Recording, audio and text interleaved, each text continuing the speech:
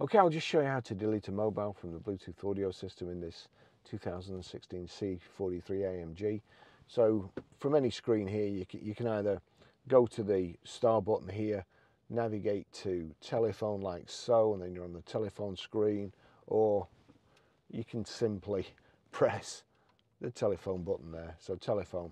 You'll see there what you need to be on. You see options, and you would think it's in options. You're trying to disconnect a phone, delete it. You think it's in options. It's not. You go to connect device. So connect device, click on connect device, and then that's the list of phones there. I want to delete my phone, Barry's iPhone 13. So I've highlighted it, and you'll see when you get on it, it brings up this other menu over here. So what you have to do, you have to knock the selector over to the right hand side, and then you've got deauthorize, details, reception volume, and transmission volume. So we want deauthorize. Deauthorize. Do you want to deauthorize Barry's iPhone 13 Pro? Yes. That's it gone.